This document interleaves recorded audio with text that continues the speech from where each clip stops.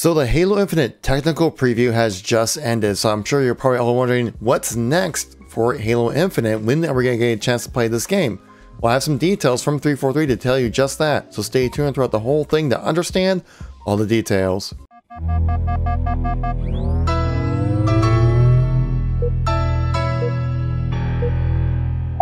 So the greatness of the technical preview for Halo Infinite has come, and it has passed, sadly. I actually had to move from my apartment into my first house we just moved into during the same weekend, so I was still able to fit in about 8 hours of game time within this flight. Obviously, I wish I was able to do some more, but you know, real life comes in the way sometimes. So now you're probably wondering, okay, what's next for Halo Infinite? What's going to happen? Well, I got some information from the community director Sketch himself and a little bit of information beyond that as well, what to expect coming forward for Halo Infinite. So if you guys like these news and informational kind of videos and want to see some more content like this, make sure you tap that like button as it really helps out the video and channel. If you want to stay up to date with everything going on with Halo as it ramp up to the release of Halo Infinite, make sure you tap subscribe.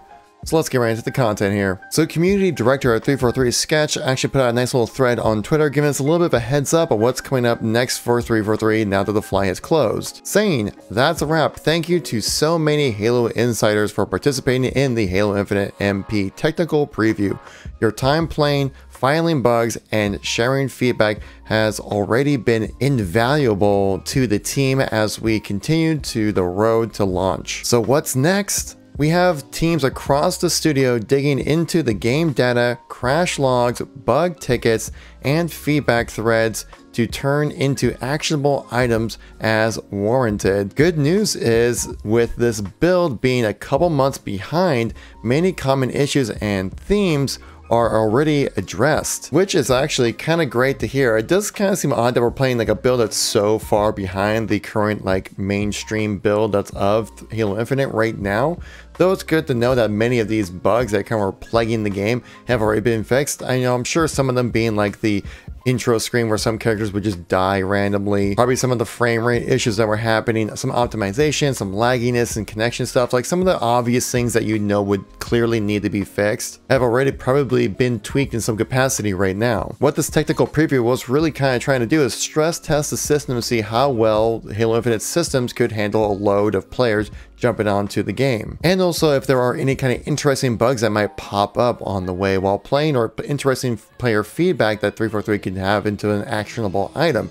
We actually saw this within the flight that was very interesting. So an example of a bug that might have not been caught previously is this one right here from a community member, Vito, who posted a video where two players tried grabbing a skewer at the exact same time, and they actually duplicated the skewer to where you actually could have two people, each one of them having a skewer at the same time. Another example on the same pad here where two people were actually trying to get the same sniper rifle at the same time, and when it finally spawns up, both players get a sniper rifle. Yeah, that's definitely an issue that definitely needs to be addressed before the release of the full game. But things like this is the reason why we flanked the game. Now I'm pretty sure that a lot of these issues that most players will come across, something like that duplication thing, I'm assuming 343 most likely knew about that, but they probably just let it slide for this technical preview. Because like I said, it's not exactly about testing out everything, it's more just stress testing systems to make sure players are getting in and out of the games just fine, games are loading up all right. And when it comes to like the nitty gritty details of things like that, that's something that can be worked on later on. That's not exactly a blocker when it comes to releasing these flights.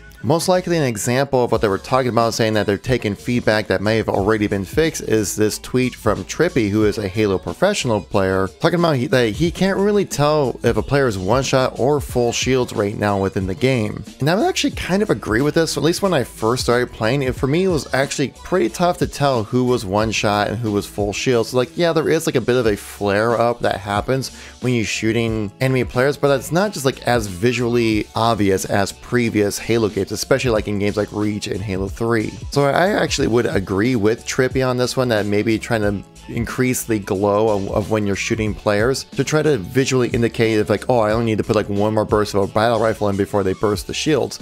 Interestingly enough, Sandbox lead Quinn Del Hoyo at 343 replied to this tweet with some promising words, stating, "Hey Joey, we agree as well. The team is actively pursuing this issue. We made some improvements on Friday that the team will test internally this week. I just find it so great that the development team at 343 is so actively interacting with players and the community to take feedback and honestly listen to the players and give players what they want. It's something that honestly 343 struggled with quite a long time, right up until about 2017, 2018, where actually Sketch came in and actually really kind of changed the culture at 343. I feel like where he had a more open, honest communication, which is something that was desperately needed at the company. But do you feel like the shield flare was a little too subtle? Let me know in the comment section down below. I'd like to see what you guys have to say. And it looks like there are more ways for you to help out with the 343 flighting process here, saying a subset of participants will receive an official user research survey via email. Please keep your eyes out for this. It's another way to help us get targeted input, and your response is greatly appreciated.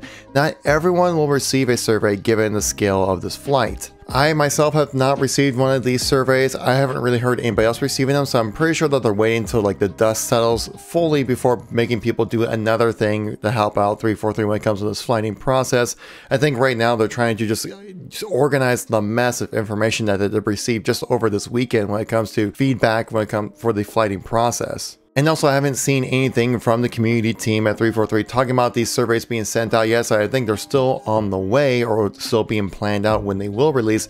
When they do release, I guarantee I'll let you guys know, at least on my community page here on YouTube. So if you want to catch that post, make sure you subscribe to the channel to catch my community posts when they do go live. This next bit of information kind of gives us a little bit of an idea of what to expect moving forward when it comes to the flighting process and how 343 is going to accumulate all this information, because it's a lot.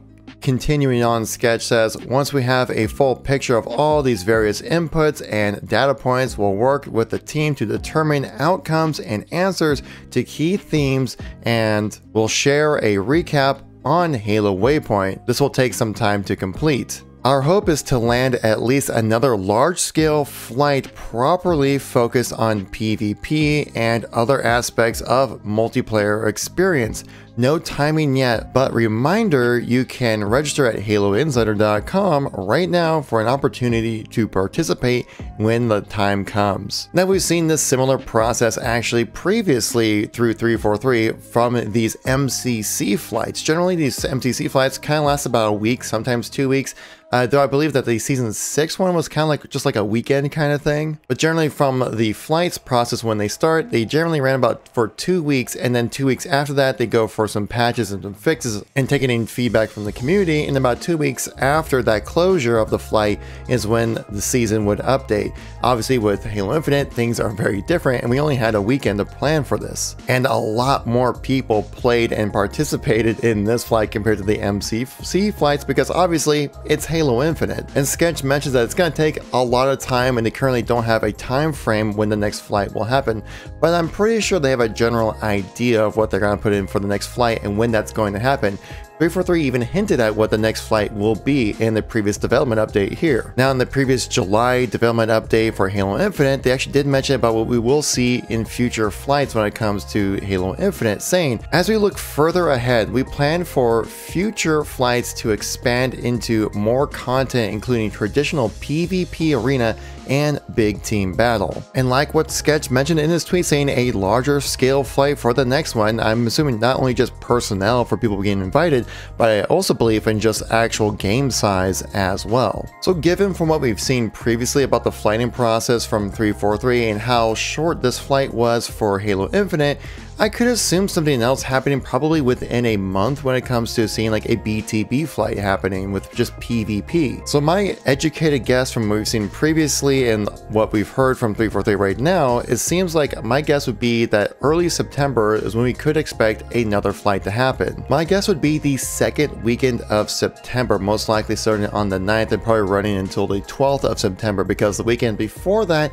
is Labor Day weekend, and in the US it's a holiday, so I wouldn't expect to see see a whole flight happen for Halo Infinite. Like, I want people all hands on deck, and maybe having a 3-day weekend will help recharge batteries for an overloaded weekend for sure. But I guarantee you, if once we get some information, some hardcore details about when the next flight will happen and what kind of content's going to be in it, you guarantee I'll let you guys know on this channel. So if you're new to the channel or missing any content from me recently, here's a playlist with all my news and informational videos I've been uploading nearly daily about. So thank you so much for watching. I greatly appreciate it, and I'll catch you on the next one.